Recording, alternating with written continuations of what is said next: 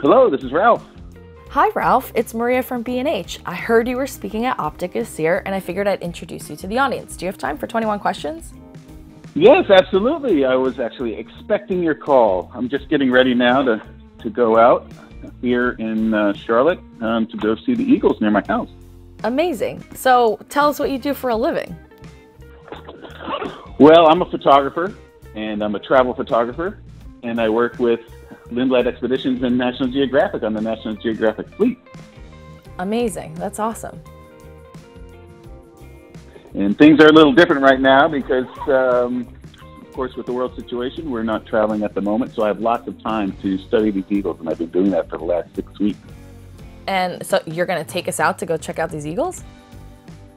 That's right. We're going to exit my townhouse here in Piper Glen on the golf course and head over to the Eagle's Nest. Cool. Let's do it. All right. Follow along. Okay, I'm at the golf cart now. I just talked to Ben, who's the cart master, and he lets me borrow the carts to go down to the Eagles. I think I'm the only one to do that here at the golf course. And how did you get so lucky to have this right in your backyard? Well, we are really lucky. Believe it or not, when I bought the townhouse, I did not know there was a bald eagle's nest here. And there's also a beaver pond, so we have beaver that I've been photographing as well. So I've been coming out and checking out the eagles now for about the last 6 weeks.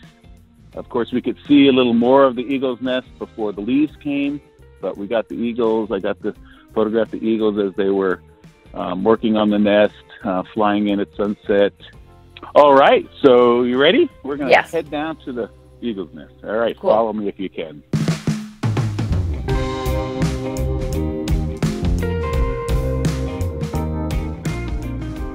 All right now, so while I've arrived at the Eagle's Nest, I've had to park in a little bit of a different position from where I normally do because they're doing a little work on the driving range. And we also have a killdeer here nesting very close, so I do have the view though. I'm going to set my tripod here so I can see this the tree, the snag. The eagle's nest is in the big green tree, and then there's a snag. And we've got golf carts everywhere this morning, but it's amazing. These eagles are habituated. When I've been photographing, if I stay in my golf cart, I'm okay. As soon as I get out of the golf cart and I see the camera, then they move away. So it's kind of funny that way. And it sounds like you're having a lot of fun at home. But has this quarantine affected your workflow at all? Well, it has, because I'm a travel photographer and I'm used to traveling.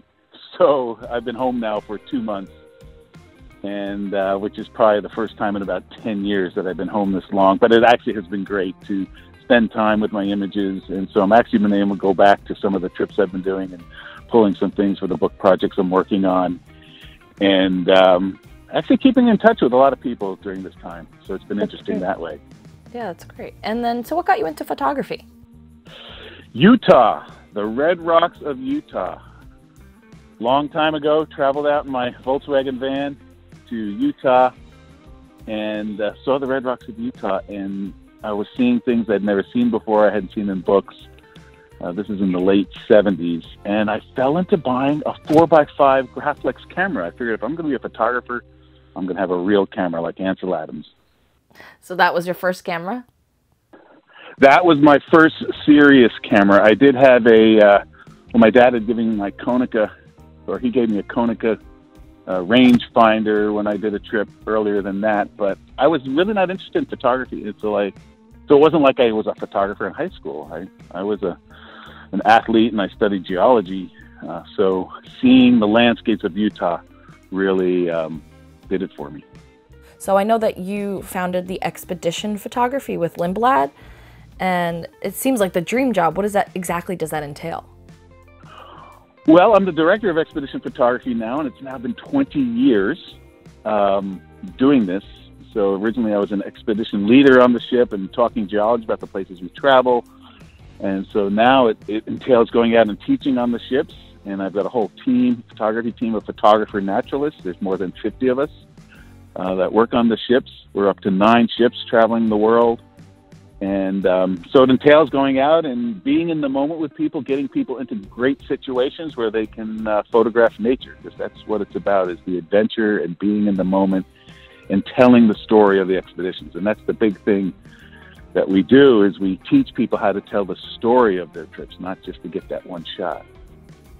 So clearly teaching is a huge part of your life, and that kind of brings us to this year's B&H's virtual OPTIC.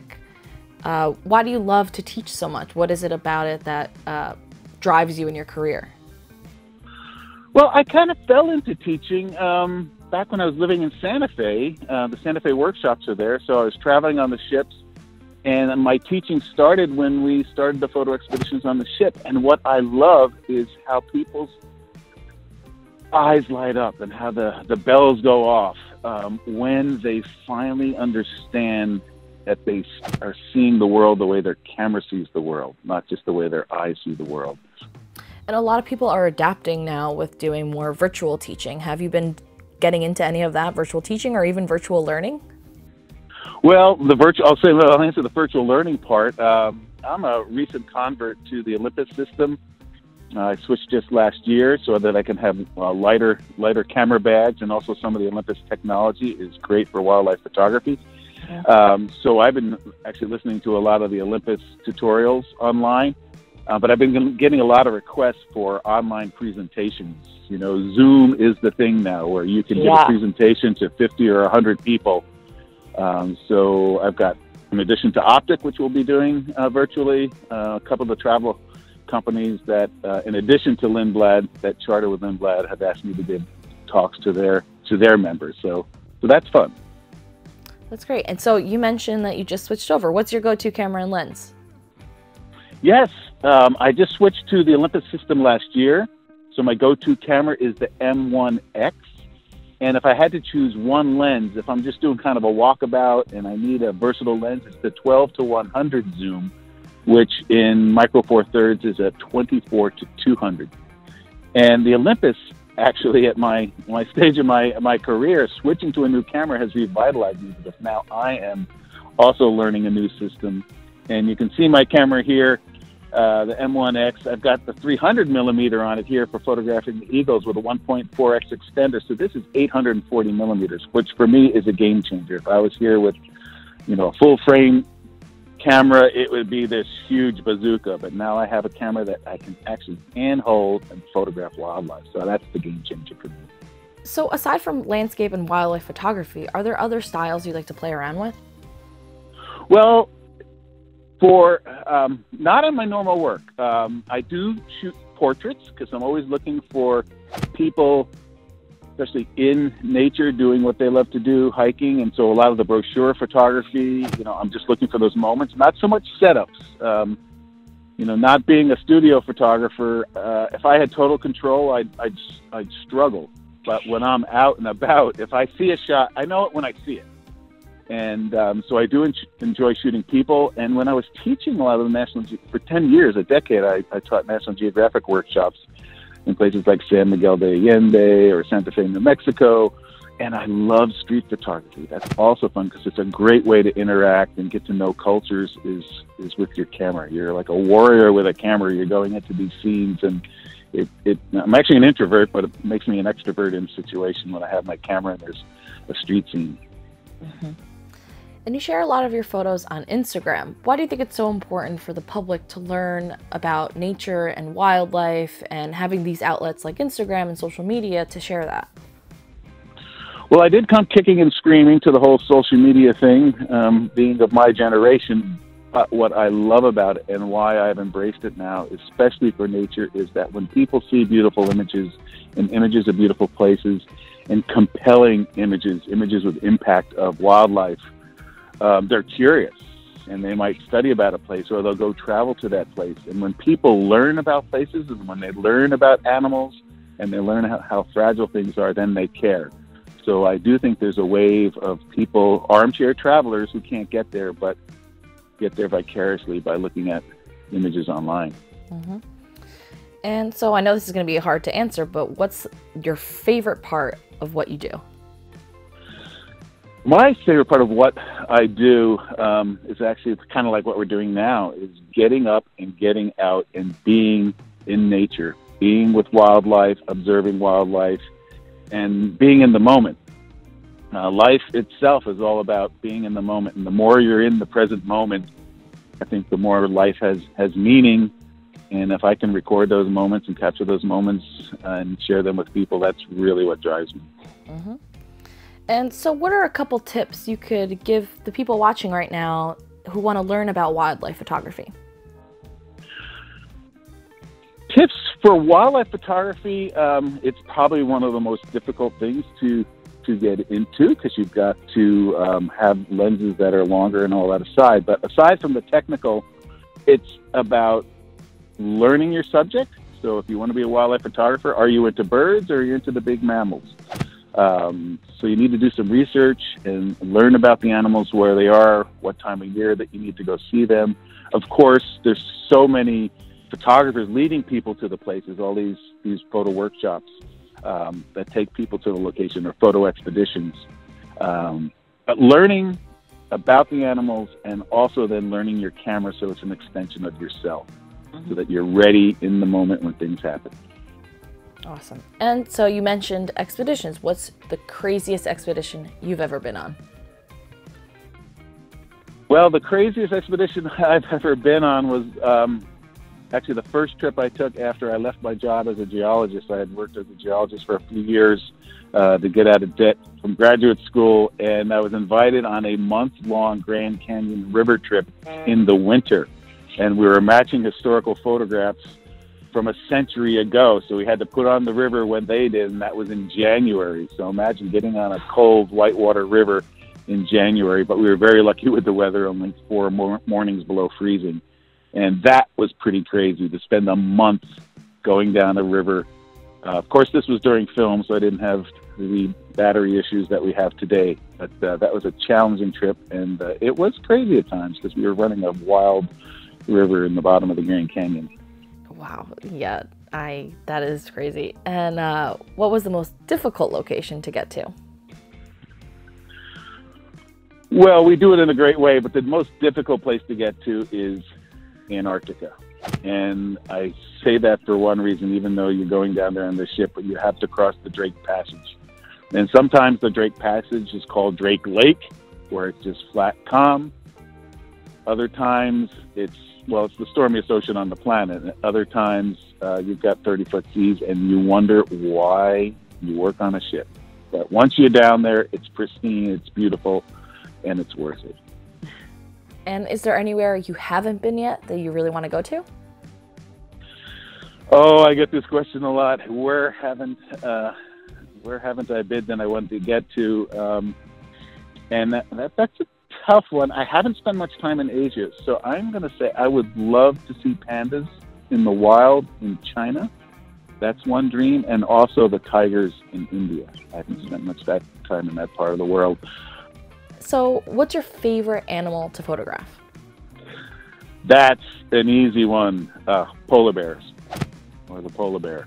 There is nothing like, and this is where video is probably better than stills, but you can still capture amazing moments. But there's nothing like being out there searching for a white, creamy spot in a white landscape, and then seeing a polar bear and seeing how it moves, and seeing how it moves across the ice, and seeing in its natural environment. So it's the polar bear, without a doubt.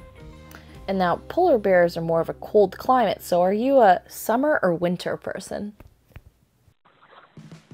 Tough questions. Winter, because I do believe that you can make some of the most amazing images in bad weather. And if you want to separate yourself, especially now with all the photography that's out there, get out in bad weather, get out there in the winter. And I do go to the tropics, but I'm not good at 95 degrees and 100% humidity. That really is tiring and difficult to photograph in those situations. In a dark rainforest when it's hot and there's bugs. Winter, definitely. And if you weren't a photographer, what would you be? If I hadn't discovered photography back when I was a fledgling geologist, I would have been a geologist, and I probably would have studied the rocks where I studied in the Grand Canyon for my master's, and I would have probably got my PhD and worked at a college in the Southwest, or worked with the U.S. Geological Survey, which has a beautiful field station in Flagstaff. But I'd definitely be living in the Southwest, in the Canyon country, and looking at all those beautiful rock layers that make up the Grand Canyon and Arches and Bryce and Zion and those places. And a lot of the people that we ask questions, they tell us about some of the best advice they've given them that has helped them throughout their career. What's some of the best piece of advice you've ever received? That's also an interesting question. The best advice I ever received was when I met a photographer. I was in Capitol Reef National Park, and I was actually struggling with my 4x5. I was new to it, and there was a photographer out there with a 4x5, and I asked him, I said, what did it take for you to be a photographer? And he said, persistence. He goes, first you have to discover your passion. What is it that you like to photograph? Is it people? Is it portraits? Is it weddings? Is it wildlife? And then you have to be persistent. He said you had to give yourself 10 years. And he said, do whatever it takes to keep shooting. And if there were to be a movie about your life, who would play you? Ah, that's an easy one. Harrison Ford, Indiana Jones. He's adventurous, he's witty, and he's got a signature hat.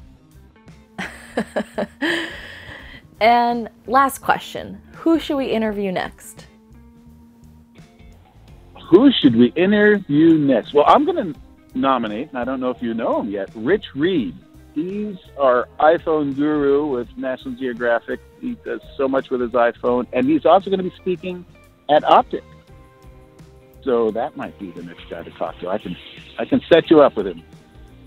Awesome. That would be great. Okay, so I'm gonna let you go photograph those eagles, and thank you so much for having a chat with me. You bet, Maria. Appreciate you calling, and yeah, it's gonna be a little challenging here this morning. I'm gonna see if the eagles fly. If not, I'm gonna come back later at sunset. Have a great day. Awesome. Thanks. You too. Bye.